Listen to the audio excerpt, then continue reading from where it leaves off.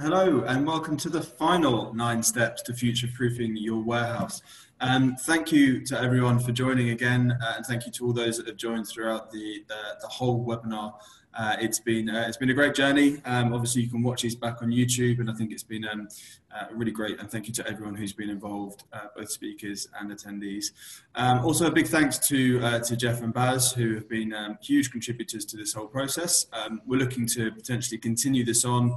Beyond this, so please look out for further information about that. This week we have a slight change from the normal process. We're going to be wrapping up the whole webinar with a really nice touch into other areas of the warehouse to be aware of, and some great thinking points as well. So I will pass over to over to Jeff, who will do the instructions for today and will also host today's session. So over to you, Jeff.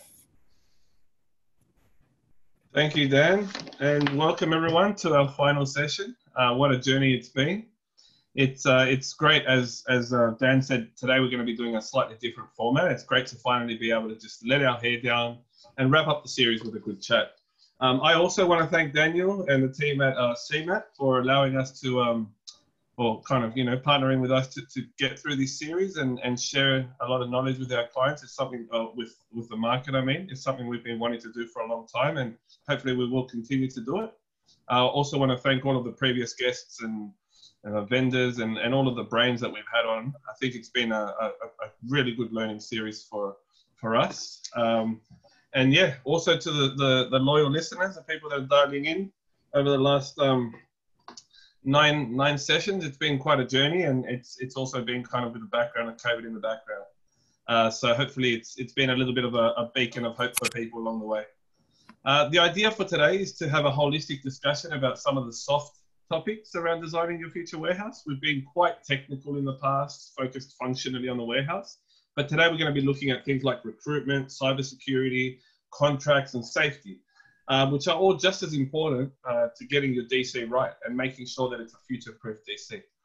I'm sure a lot of questions will come up during our discussions, and I can actually see some notes and things popping up in the background. I'm going to have to hide that so I don't get distracted.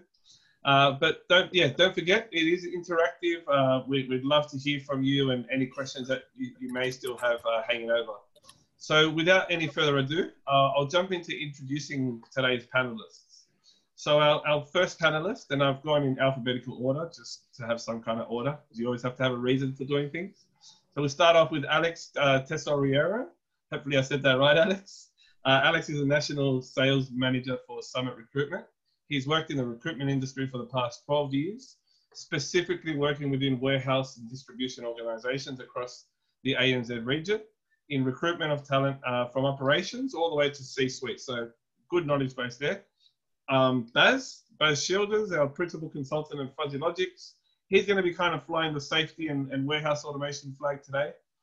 We all know Baz, so hello Baz, welcome. David Vohradsky.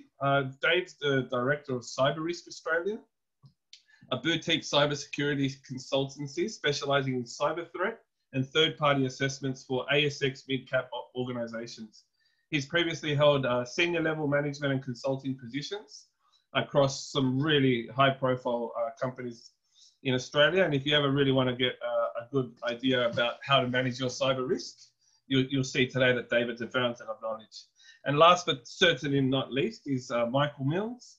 Mike is the principal lawyer and founder of Supplied Legal.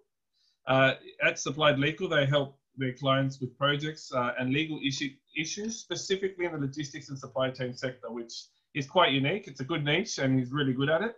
He's previously worked at leading law firms in Australia and the UK, and as an in-house counsel for a large FMCG supplier. Mike is also a committee member of the Australian Supply Chain Institute. So as you can see, we've got a really knowledgeable panel. So let's jump straight into seeing how much we can learn from their combined experience today. So we've tried to split it up a little bit into the 4 different topics, but we are going to go around the table and get everyone's view on it. So we're going to start off with cybersecurity. And this is obviously David's field of knowledge and expertise. So we might just start with a very simple question. David, in this day and age, how do you define cybersecurity? Thanks, Jeff, for inviting me to join the panel. I guess the definition is changing over time, but cybersecurity is, it's right. It's having the right sort of governance, the right people, the right processes, the right technology to protect yourself against attack or damage or unauthorized access. And that is a moving feast. In 2005, it was probably called IT security, and it was a techie thing. And you remember the images of the guys in the back rooms with hoodies. And by 2010, it sort of evolved to be called information security.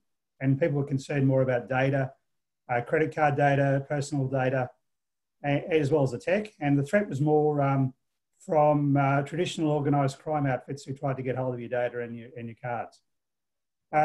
2015 is when we started to hear the words cybersecurity, and that's probably because the threat had now evolved into cloud, into cyberspace, into cloud and third parties. And today it's evolving even further. You see in the paper every day about state actors involved, more cyber savvy organised crime outfits, and even your competitors. So starting to even be called cyber resilience now.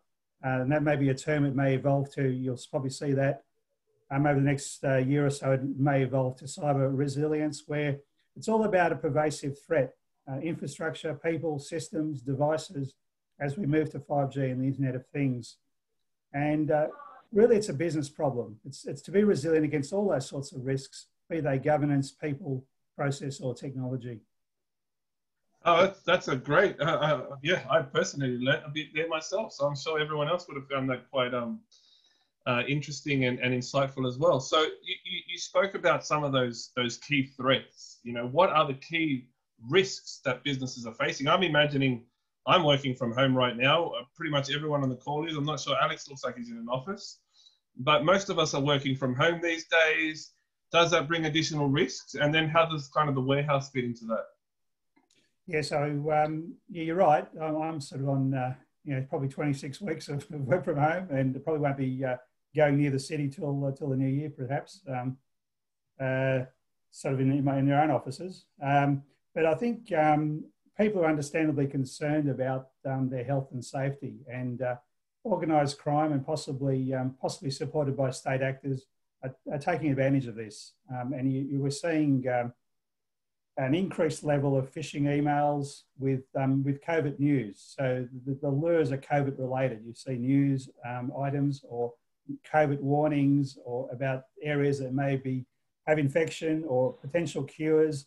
And people are much more likely to click on those sorts of things because they're worried about that sort of stuff. And you're also seeing compromised COVID maps. So you see the maps of the world. Some of those are even got vulnerabilities in them that can spread malware. Again, you're seeing ransomware attacks on healthcare. So right through the world, healthcare providers getting ransomware attacks, and a lot of starting to see IP theft in medical research as companies are striving to get a vaccine. They're getting hit by IP theft. Or the other issue is with everybody working from home, many of your controls that you are normally operating in an office environment are degraded.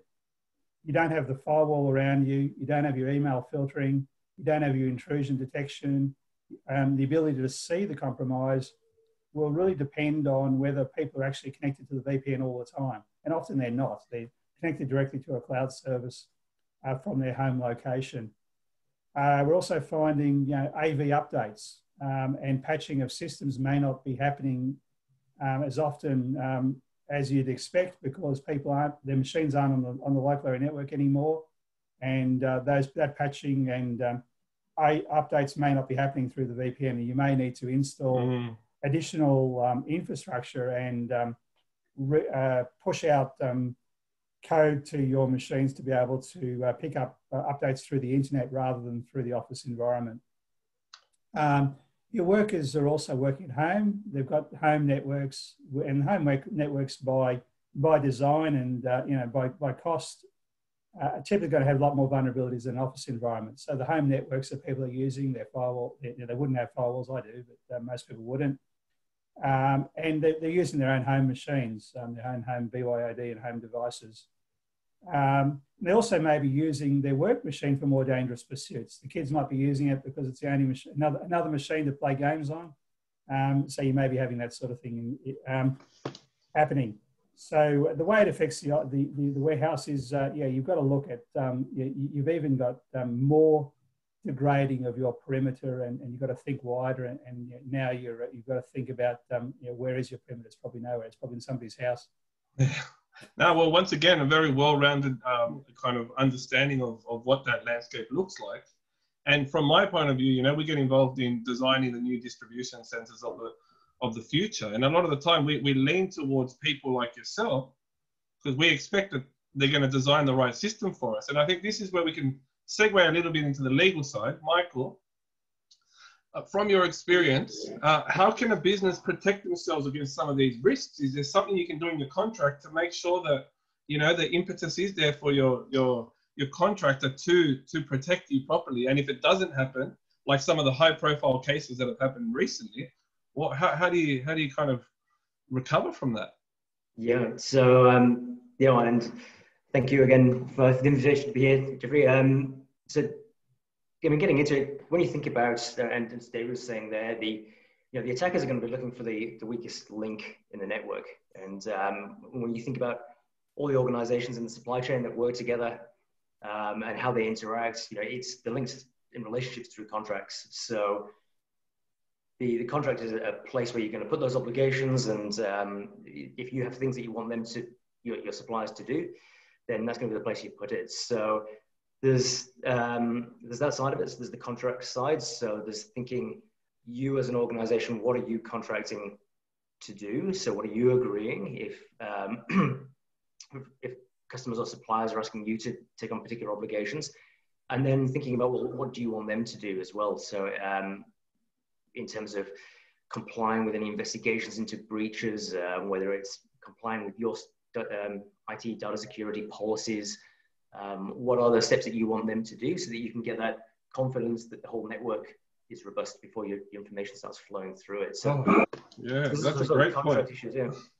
So last thing you think about, what's my data security breach policy when I'm trying to implement an automated future-proof warehouse? Yeah, very important. Right. Yes, and then there's also just being really aware of what types of data there is and coming through, and what different compliance regimes are. So, a lot of warehouse data or movement of goods, that kind of thing, it's not necessarily personal information. So there's the data security, being able to access your data, but then as soon as you get into kind of personal information, so that's employee information or customer information, if that's flowing through the systems as well and they get compromised, then you get into kind of other compliance requirements around notifying people who've been affected and notifying the regulator as well. So you've still got those compliance side to think about as well. And to be able to do that, you might need your customers and suppliers to pass on certain information and cooperate with that investigation and get involved. So you want to put that into your contracts too, to make sure that you've got those powers. I don't know about everyone else, but I'm overwhelmed already. And I guess I'm glad that there's professionals like you and David that do focus on this stuff. And I guess, Baz, I might just drag you in here. We're seeing from our side of things, we're looking at these systems coming out, and we're seeing a growth in virtualization. It means your warehouse is now, David mentioned the Internet of Things. Everything's supposed to be connected and talking to each other so we can learn from it. From your experience, I know you've been close to some of these high profile cases. You've also come across a lot of contracts and automation solutions in the past. What are the strategies that you can think of that may enable, people looking to go into higher levels of technology and automation to avoid some of these headaches? Look, I think, Jeff, it's a very interesting topic because and very close to my heart, as you say. So some of our customers, unfortunately, are part of that list of the list that people know of cyber threats in the last couple of months. It's a hard one. So, look, in the past, it was a very simple one. There was only a couple of entrances you'd have into a warehouse from a data point of view, which is either through a VPN connection to dial in, internet, or someone would have a back door somewhere built into a control cabinet that was sitting somewhere on the floor with a modem built into it that was used just in case. Just the last final backup in case we couldn't get to the server or to the network in case of a breakdown. Of course, those things have changed nowadays, and it's a lot less obvious, and there's a lot more layering in between nowadays. So it becomes actually a lot harder to control. So whereas in the past it was simply the server that was controlling the OS, the server would control the automation, and that was that. Now you look at what you said before, the Internet of Things, all of these sensors, all these drives, every single component that is part of that automated solution is connected somehow into something. And it's the into something that is most of the time is very blurred. It's not like you have a fully documented description of, this sensor talks to this sensor via this protocol, and it only has access to this and this information. It's just, you get a high-level global overview of your warehouse environment from an IT point of view, and you just hope for the best almost that your supplier actually controls the inputs and outputs into those systems and make sure they're safe. And I think what we're finding now with some of those high-profile names is that, especially for older type systems, there is big security gaps in those systems which just haven't been patched yet. And it takes someone with a bit of time and a bit of knowledge to then start digging, find a back door somewhere, because they still exist in a lot of systems, and start hacking away. I mean, what is it? I think I put an article of one of my favorite whiskey distributors in the US, or distilleries. Someone was in the network for a month before they found out. A month without anyone knowing. And that's not a standalone case, that's just the ones we know about. So my thing now, I think what we see now a lot more is people like David, people like Michael, and even people like Alex getting involved in these types of projects at an earlier stage before these things happen, to make sure that whatever we put in place from an automation point of view is actually secure enough to continue operating in the next 10, 15 years, as long as it's supposed to be there. And if something does go wrong, that you're covered from a legal perspective to make sure that you can at least recover some of your costs or some of your reputation.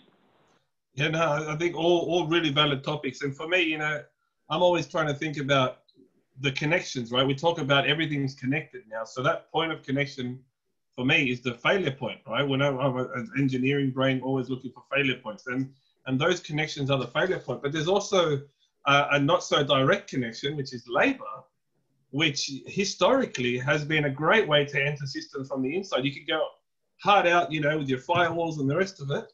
But, we've heard about the Stuxnet virus that crippled Iran's nuclear program. I've heard anecdotes about USBs being dropped in car parks, and that's how they make their way into SCADA systems. And Alex, from a people point of view, that's what you're focused on.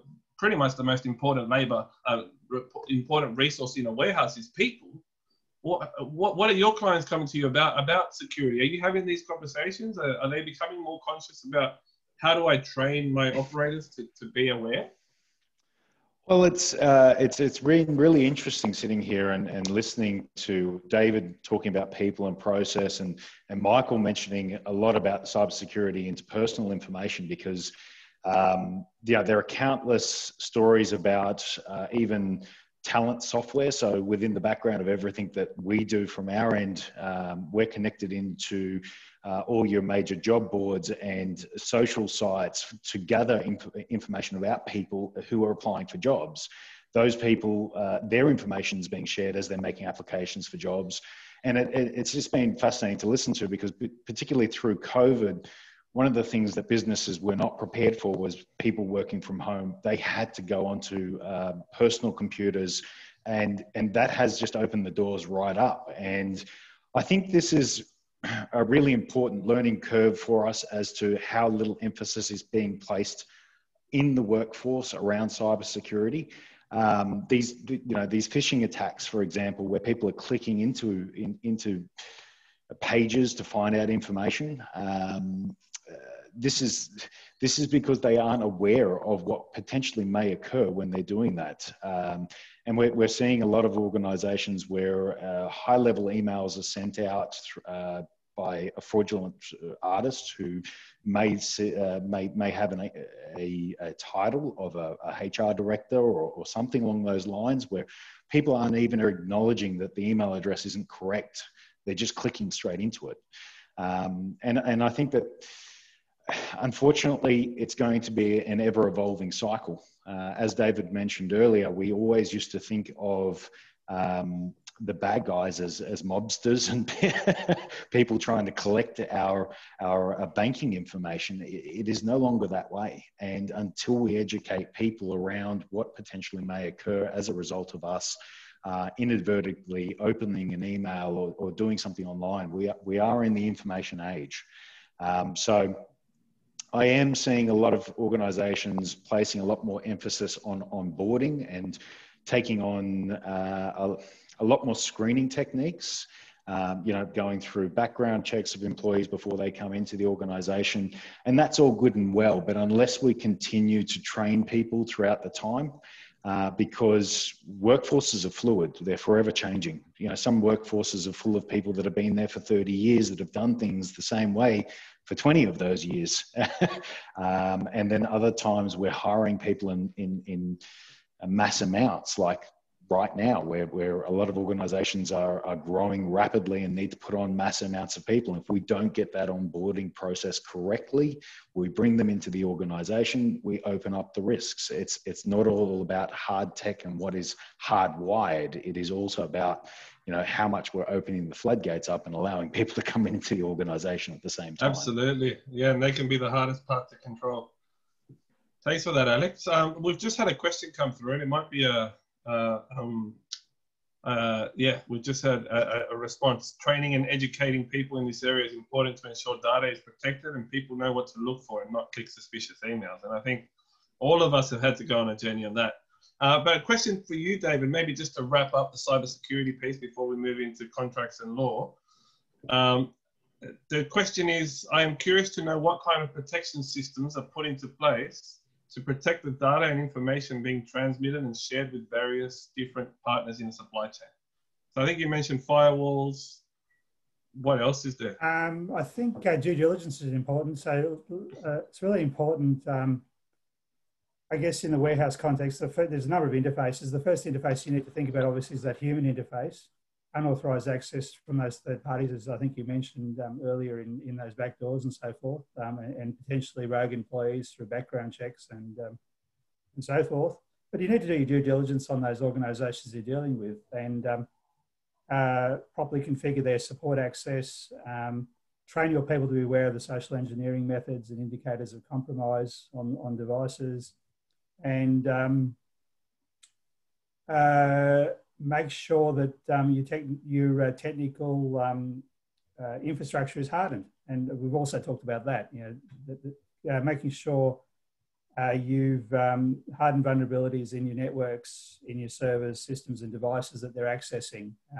So they're going to come in through a VPN. You make sure that's got proper encryption on it. They come through that service through wired through your network, so you make sure that the routing is correct with restrictions on IP addresses and so forth. They'll hit a jump box or some sort of remote device which needs to be hardened and secured that they're the only people who can access that and they can only go to one place. You want to put in the right sort of logging and monitoring is an important control to understand where they've been and what they've been doing. You may also want to consider, depending on the size of your organisation, having time of day restrictions. So having some sort of restrictions on that access to whatever the minimum amount of support time you need. It won't be 24 hours a day. It may be certain times of the day, certain days of the week. You don't want your support organisation, support company dialing in at midnight if that's not what they're supposed to be doing. Maybe they are, but yeah, absolutely. It sounds like you really have to, when you mentioned at the beginning there your due diligence, it sounds like it's really about getting someone who knows what they're talking about to do their due diligence, because it's end to end, isn't it? Thanks for that, David. We'll move into contracts and law. I think cybersecurity is a topic we could speak about the whole session, but we will try to weave it back into some of the other topics. Michael, so just to give us a kind of high-level overview, what are the major legal issues that you're helping your clients with, specifically in logistics and the supply chain sector? Yeah, well, I mean, there's so many. So, I mean, there's, supply chains, complex systems, complex networks. There's lots of moving parts. So, we just talked about then, you've got the most important thing in the warehouse, people. So when people are employed, so you get into kind of areas of employment law. That's a whole specialist area there. Safety, so work health and safety. There's general health and safety requirements that all businesses have, but then very specialist within supply chain. So whether it's in the warehouse environment itself, so particularly uses of machinery, equipment, and that kind of thing, or whether it's the kind of chain of responsibility type stuff, trucks moving, rest times, or all that sort of specialist type issues. There's the whole regulatory piece. So there's a lot that goes off in lots of different directions. We talked about privacy breaches, data breaches just before, privacy law, complying with personal information privacy law. There's complying with trade practices law, so making sure you're doing things that aren't anti-competitive and you're not talking to competitors about things, and not forcing people to use particular suppliers, to put small suppliers out of business and that kind of thing. And that's kind of a big part of where I spend a lot of my time. Emerging regulations and legislations. So, the Modern Slavery Act came in, so that's a big one for supply chain. And then industry-specific issues as well. So if you're in a particular industry, if you're moving certain things, whether it's food sector, whether it's dangerous goods, has specific requirements to follow and trade. And then there's everyone sort of gets familiar with the rules and you start to base your operations around it and everything else. And then suddenly COVID happens and regulations and laws are being changed overnight and they're being announced that they can write them, and it's state procedures, and then there's things that are happening on the ground that are different. So there's a whole moving piece there as well. So yeah, it's a busy area of work. Yeah, I know for me, I'm currently working on a couple of projects in New Zealand, and I've had to start getting familiar with some of their tendering contracts. Right. And it's just, it's very much not my cup of tea, as per se. I very much want to focus on the functional side of things always, and we'll talk a little bit about that later.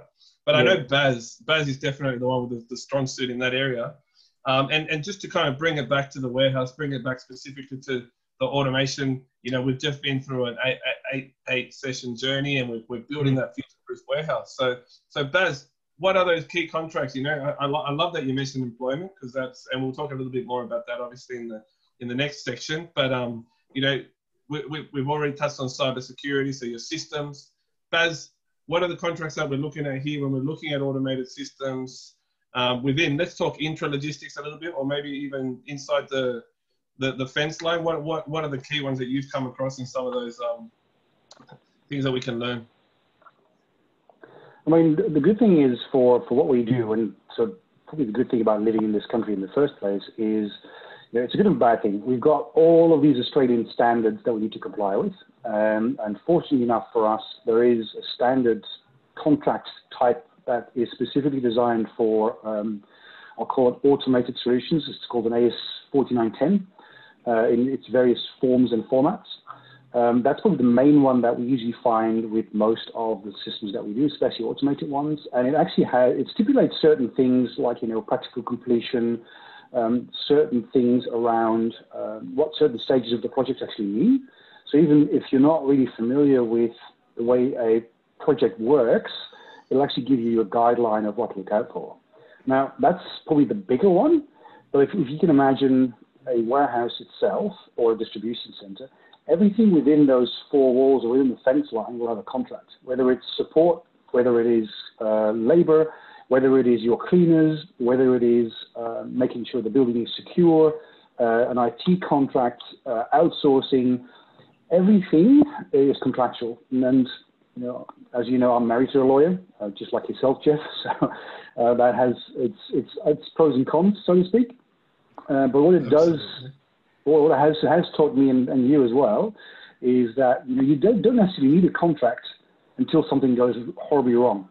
That's the main thing. It's basically your safety net after the fact almost, to make sure that whatever you agreed upon, if it doesn't get delivered or if something fails or something goes horribly wrong, that's your fallback scenario.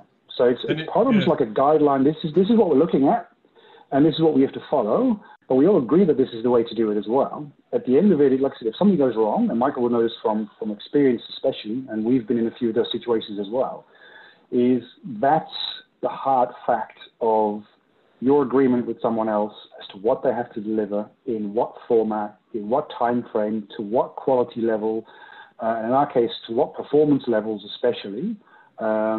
It's your only fallback scenario.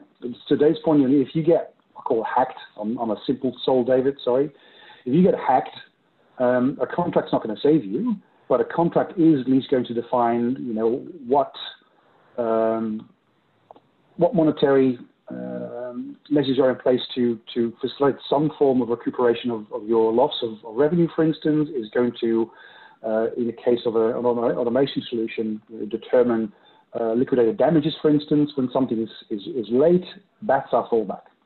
And it does really feel, again, where it's very much a case of you have to do your end-to-end due diligence, don't you? I remember at times, where you've come at and you've told me that you've been involved in some of these discussions, and the discussion around lettable area, that can get missed in a property contract there. So, and same as, what we very regularly do, which is, monitoring the productivity of automated systems and then trying to get the integrators to achieve those. And it comes back to what you said. It's your safety net that you sign off, but you never realize until you pull out the safety net how many holes there are in it that don't actually give you that, that safety that you were looking for. Now, David, I'm going to throw back to you. I think Baz touched on this a little bit, but I'm going to just throw back to you because I did the same thing for Michael in your topic. With Cyberisk, what's your experience in terms of actually trying to get protection up front through contracts? Yeah. Any tips of the trade there? Yeah, I think it's important to not accept the standard terms and conditions. So often, you're dealing with a big American corporation or something, or overseas corporation. They've got standard T's and C's. It's important not to just accept it and try to become informed, as I said, through that security assessment and due diligence you conduct up front. Once you've been informed of what the gaps are in their solution, make sure you have the right contract language. So make sure you have a really good definition of what a breach is, and make sure that you're also allowing for a breach and a potential breach in your contract. Making sure that that contract language addresses all the deficiencies that were picked up in the assessment, or you rectify them before you sign off on the deal. You need to put in a right for audit clauses, or a requirement to provide you with an independent audit report on their systems on an annual basis, something like a SOC 2 Type 2 report or a security certification like ISO 27001. You may also, one of the experiences I had is it's not often clear who you're actually contracting with. You sign up and have negotiations with someone and then realise, they're not really the party who's actually operating most of the infrastructure. So often you'll need to make sure that everybody who's providing a service is on the hook on the contract. So that may involve the primary contractor, the subcontractors, and I've even seen cases where a main shareholder has to give a personal guarantee because there's not enough money in those companies to allow for a breach because it's VC funded, or the people live offshore or so forth. Yeah, no, that really good points again. That you really can't be complacent in this at all, can you? And Alex, just I'm sure again, labour hire. We've spoken about. I think Michael touched on it as well in terms of that's a key part of contracts, and a lot of the time when we're building automation business cases, we're looking to offset it against a reduction in labour or a more flexible labour arrangement. Are we seeing changes in these contracts, Alex, based on these changing circumstances in the industry? Twofold question. If you look at labour hire contracts, I think that, as Baz mentioned, everyone's looking for safeguards and liabilities. Who is liable for what when something happens? Unfortunately, people, it's not a product, so it cannot be measured. So, with a product, you can say it comes in, XYZ parameters at this weight, at this time. Unfortunately, when you're dealing with a person, that changes from person to person. You can't charge per kilo for a person? Well, you can't charge per kilo for a person just because of it. That's a different type of contract. Sorry. Yeah, that's exactly. I'm jotting that one down so that I can actually use that moving forward. Yeah, I think that liabilities and contracts are becoming challenging because, as David mentioned, with big corporations, they will use contracts which are set in stone, and they're usually set for a product as opposed to a service. There are so many things that can affect your warehouse. And again, if we look back to COVID right now, we're seeing a lot of organizations that have gone up by 30 and sometimes 50% in output. So when you relate it to automation, a lot of organizations believe, well, my automation solution should be able to provide me this sort of output. But when we put it under the strains of COVID and the amount of output that COVID has created in that solution, it actually has an effect on the mechanical aspects of automation, but also the people. So you may have only set out in that contract that you will need to service that piece of equipment maybe half yearly, but because of the use of it, you now need to service it twice, 3 times, 4 times yearly. You may not have enabled or allowed for that many people to be available to service that piece of equipment. Therefore, the equipment has now gone out or gone down, and therefore throughput hasn't gone through it. So who's liable for that? Because yes, you have a set contract in place that you should be able to meet those parameters, but the circumstances around us has meant that you're not able to meet it. So it is a very, very tricky and challenging thing. Luckily here in Australia, we do have a lot of employment law in place and IR that protects employees. They are not liable, but businesses certainly are. So I am finding that from our side in particular in recruitment, we're needing to become a lot more savvy in the way in which we sign contracts with organizations to ensure that we're not liable at the end of the day. Yeah, okay, no, it's really good insight again.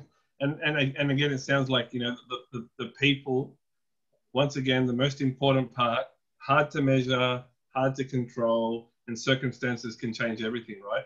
But let's while we're still, just wrapping up this contracts and law discussion, I think I might drag Baz, David, and Michael back into it. For me personally, when I'm looking at a system, at a warehouse, I'm thinking functional, operation, everything that we've done in the first 8 sessions. How does the operation need to operate to give the business outcome? And that stuff is measurable. How do I get that into a contract? Let's say in terms of my I will start with you, Michael, but how do I make sure functionally I'm covered, and what are those key milestones? We've got practical acceptance, final acceptance. How do I make sure that I'm going in the right direction there? Yeah, so there when you're talking about buying a system there, so procuring a system, because obviously there's different ways, and that's kind of an important thing to get up from the beginning. So what's the commercial model first? Are we buying a system, or are we having it or as a service, or whatever? That's really going to determine the contract type, and therefore how performance gets controlled under the contract. And there's different mechanisms. So you're talking about the acquisition of systems, so purchase of a system. There's sometimes a bit of a mistake that people sort of fall into, which is that's the legal part of the contract, and then that's the commercial and the operational part of the contract, and we'll just whack on some annexures at the back, and that's the bit that we'll use, and the lawyers will take care of that bit at the front, and the two are kind of separate work streams. And I think that's it's a big mistake that the two depend on each other. So the legal definitions will reach out to those operational schedules and annexures and kind of for meaning. So there's a temptation just to staple something on the back and say, well, that's our acceptance test procedure, or that's our definition of practical completion, or that sort of thing. It's important that the lawyers kind of knows the significance of that, and depending on which lawyers are involved, they may or may not have that experience, and therefore you've got to take the front foot, make sure that they're across which parts are important, and the performance, and what this means, and this is something that's a handover. So everybody understands what those milestones are, the steps, what the tests are, and everything else. And then there's different ways of doing it. There's lots of different performance. That's obviously the big issue under the contract, that the supplier is going to perform their obligations. You don't want to be left out of pocket. You're paying all this money in installments. and at the end of it, you want the system to come online and on time and perform as they said. So there are different mechanisms. So sometimes money is held back or put into a separate account or a guarantee or something like that, and to ensure that you've got security for the contract and the system performs as it's meant to do, and that you can tap into that money if it doesn't, and get some. It's such a hard topic to skim, isn't it? Because it's really all about the detail. I know that I'm learning it's about the exact word that you use. Yeah. You know, making sure that you're using principle. Yeah, go Baz. Yeah, absolutely. Well, because you're right. It's in the end, it's, you know, we can have a great contract with all the legal, I'll call it mumbo jumbo. My apologies, Michael. But if there's no link to what it needs to do operationally and on a daily basis, it never work.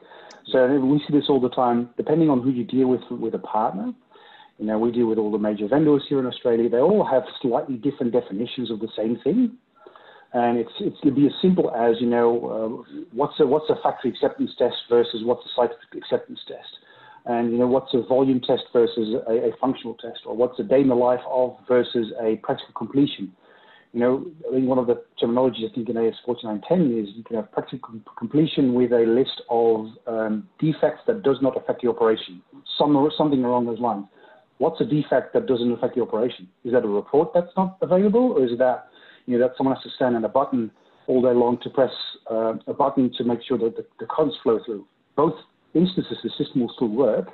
It's just has different impacts. Those type of definitions are very hard to quantify if you don't get someone like yourselves involved up front when you start signing these contracts, because they're all interconnected. Yeah. Yes. Yeah, Jerry, it's really easy as well to, if you're not familiar with the way that the contract mechanism works, it's really easy to sign the contract, put it away, and get on with it, and forget that there's the contract, the standard today. You know, the Australian standard has all these procedures and things that have to be done within 7 days or 14 days. You can get yourself into real trouble if you're not sort of asking those questions about who is the superintendent? What does that mean? What is practical completion? What does that mean? What are the operational procedures that we have to put around that so we don't sort of stumble on the contract? Yeah, I think with legal contracts, it seems like hindsight's not such a wonderful thing. That you really don't want to be, because if you don't read through the contract up front, invariably you're going to end up becoming an expert in that contract down the line when shit hits the fan, right? That's it. Yeah. So I think that's a great point for us to kind of transition into. Oh, did someone want to say something? Just throw another one on the contracts.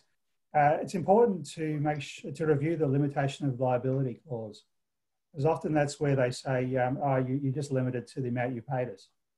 And you've got to make sure that it's excluding everything you wanted to exclude. So it's excluding privacy breach, it's excluding cyber breach, it's excluding a lot of things from that limitation of liability. You want to make sure that your SLA penalties are the same. They're not just, nothing, 50% or 10% of what you paid them. It's going to be something more substantial. You make sure there's cyber insurance included in the contract. And you make sure you've got a good definition of good practice in cybersecurity. You don't just say best practice because no one's going to agree to it. You have to have a really good definition of what you actually mean. That's a good point too. Yeah. Best practice gets thrown around. We use industry good practice and have a very good definition of it. Okay, no, that's very interesting as well. All right, we'll move on. We'll come back to all of these topics if we do get some time. But we're enjoying this conversation too much and time's flying.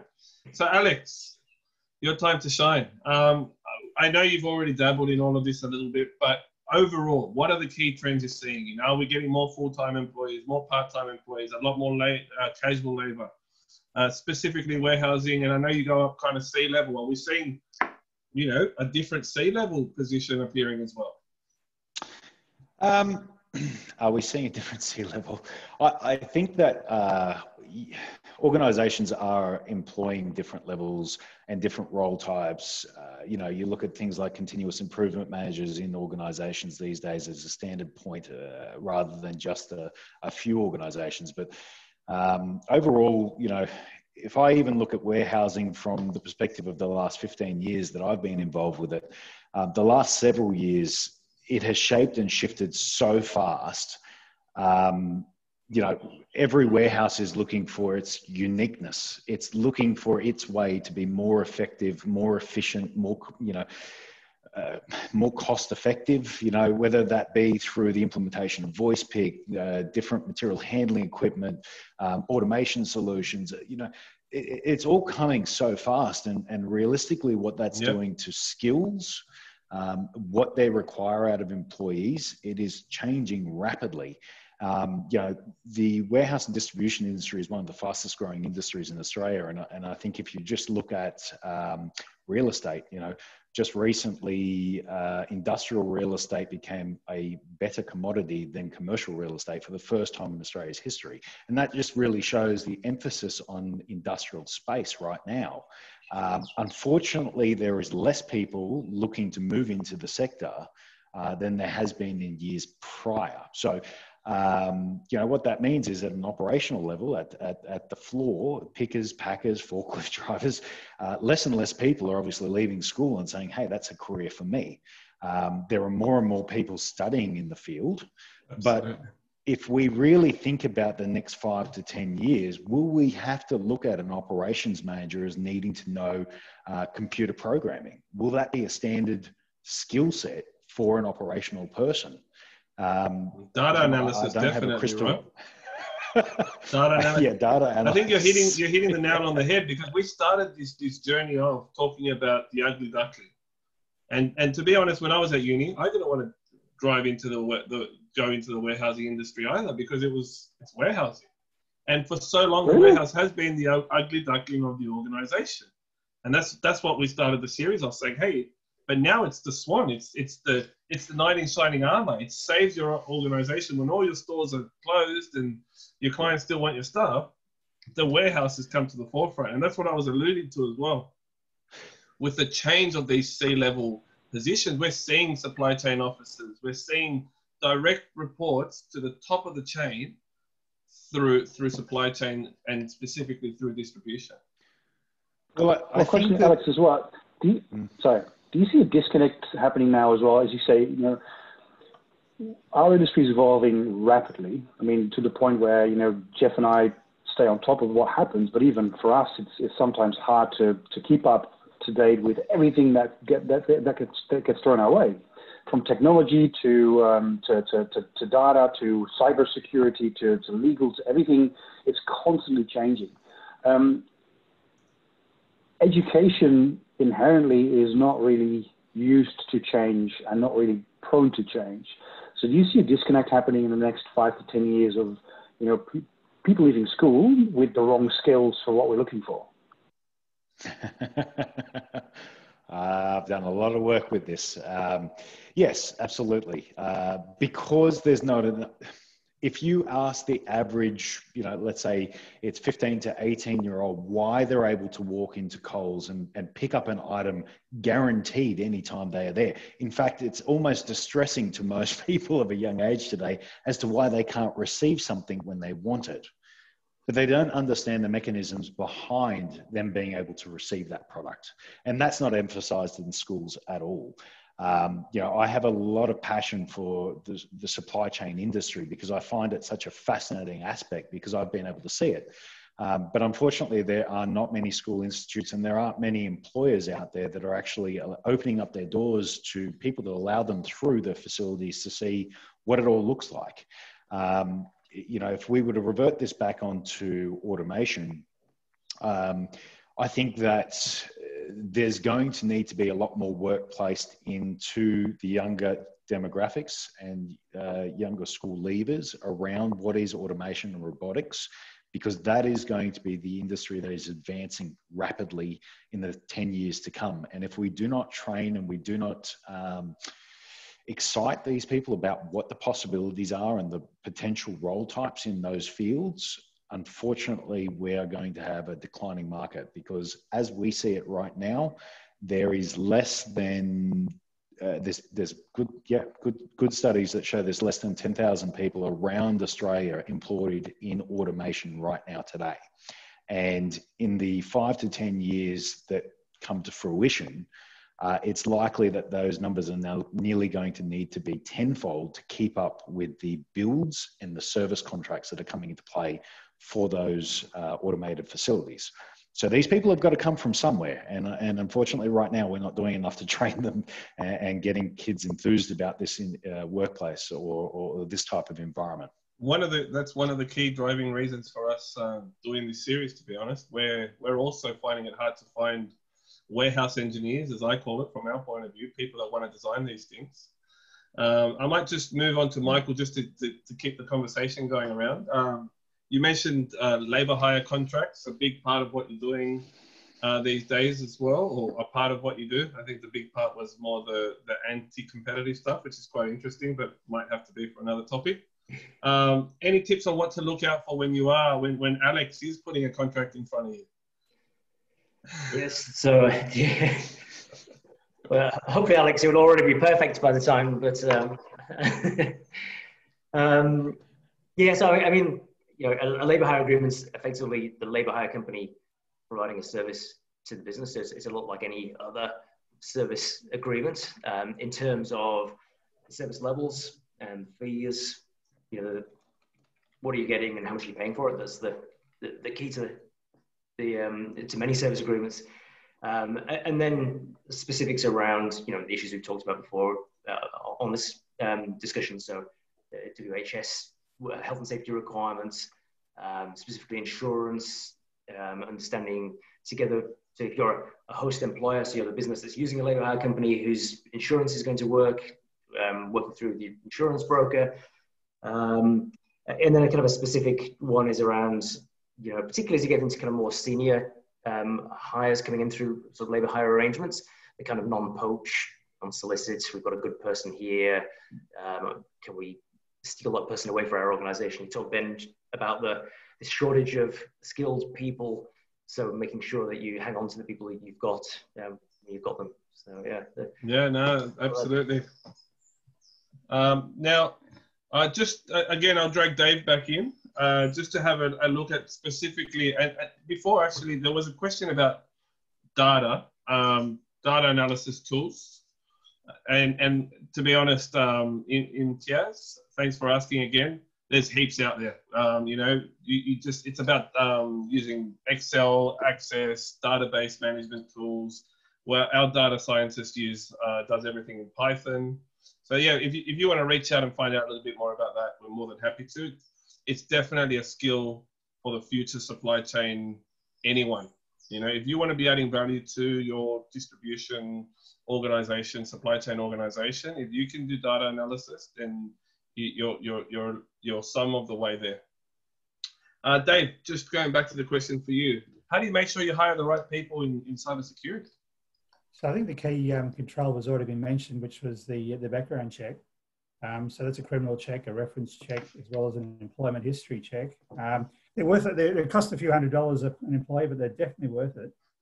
And across your third parties, it's one of the controls you go and check against in your third party assessment to make sure they're doing it, and they're doing it in all their locations offshore. If they're in India or Philippines or whatever, they're doing the same background checks in all those jurisdictions. Putting the cyber... Just out of curiosity, David, yeah. Would you say that that's something that you need to actually bring internal, or does it make sense that, you know, something so specialized like cybersecurity, you can go to an expert like yourself, and that's enough for your organization? Every organization. Yeah, you need to have someone internally to own it. You need to have, and it has to be a senior person, you know, in the technology organization that has that focus. Most organisations we deal with, you can't get to a certain level unless you have someone there on boots on the ground who's overseeing those actual operational IT controls, because IT left to themselves won't probably do it. Okay. Now, I did just want to, we're going to have to start wrapping up. I'm sure Daniel's going to give me a bit of a nudge soon. I wanted to throw one last one out there because I'm seeing it, and I'm guessing, you know, the guys that are seeing the warehousing and distribution space directly are seeing it as well. This move towards a casual labour force. You know, people want to have the minimum amount of fixed heads on and be able to scale up and down. Is this the risk? Is this a risk, or an opportunity for an organization? Maybe a 1-minute spiel from each on what you guys think. And Dave, you can start from a cybersecurity point of view. More casual people in your organization, risk or opportunity? I think it's opportunity because I think we're moving to a gig economy anyway. I think you're seeing a more task-based work. We're all task-based at the moment. I think most of the engagements you get in cyber would be task-based because there's just not that many resources around, and that's how you deal with the shortage of resources. You're just going to have to tap the market for someone to do a particular task, and you may have sort of someone, the permanent people who understand and can make decision making and management and governance and risk and oversight internally. You have a mixture of permanent people who do that sort of stuff, contingent labour for projects that you need to execute, and consulting firms for advice. And most organisations now have the mix of the three. Okay, Michael, any thoughts? Yeah, so I mean, from a lawyer legal market, it's the same. So that the market's moving towards that. So the tradition of a law firm with lots of lawyers that do everything, moving more towards kind of gig economy style. Lawyers will join the project at the right time, the right specialist for the project. And, I think something that highlights to me, we've been talking about all these different specialisms, where it's data security, legal, the employment market, data analysis, all these different, everything's becoming more and more specialist. So when you're dropping in and out of projects, it's that kind of macro skill of being able to work with professionals from other specialisms, understand their perspective, helping them understand what you do and what you bring to it so that they can take that into account for their work and then find out what their work is and how does that affect what you're doing, and being able to work a mixed team on a project to get the results at the end. So that's a kind of a macro skill that's coming through, and it's going to be really important for the future. So it's just the reality of the future and make the most of it, basically, right? The collaboration is a huge opportunity when you're involved in it. Yeah, and Alex, it's the fun part. Oh, sorry, go. It's the fun part. Fun part, yeah. Yeah, absolutely. I think we've all met in that one way or another. Alex, any thoughts? Well, of course, coming from a recruitment firm, yes, of course, I would say casualisation is a very positive thing. However, to that point, there is an analogy within operational standpoints where they want to be able to turn on and turn off the labour. Now, the benefits of utilising a casual workforce is potentially, particularly for this gig economy and for this part service, you may have someone that is well and truly overqualified doing a task or a job that, may not need that level of skill set. So you potentially may open up the opportunity for further learnings, opportunities for other people in permanent employment to learn and other things like that. To that point though, I think about onboarding, and I think about, why would someone come back to your organization? Because we shouldn't always think about the problem here and now. We should think about next year's problem, which is going to occur again. We know that in warehouse and distribution, October, November, December, January is going to be our peak seasons. So yeah, we're in October. We need to think about what is the quickest and most efficient way to onboard those people and embed them into our organization so that they can be productive as quickly as possible. But then also think about what impression are we leaving on these people so that they want to come work for us again. And that's something that I don't think a lot of organizations are really considering. They see the problem here and now, quick resolve. I need these skills here and now, and then I want them gone tomorrow.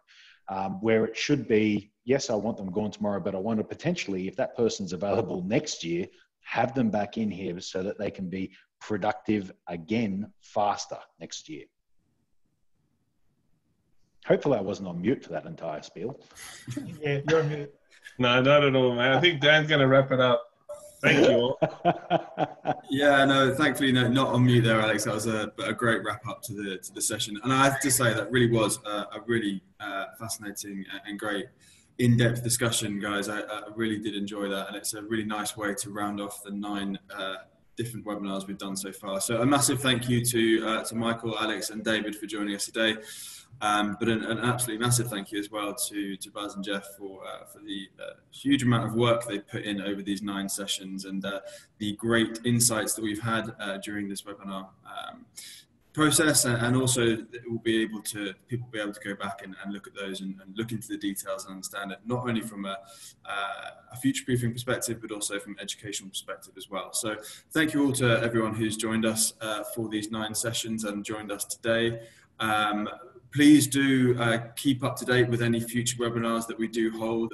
Please, if you are in Australia, please do try and attend CMAT, which is now in February of next year, the 16th to the 18th, where we will be continuing these discussions and have some familiar faces from this webinar, and hopefully Michael, Alex and David can also join us as well.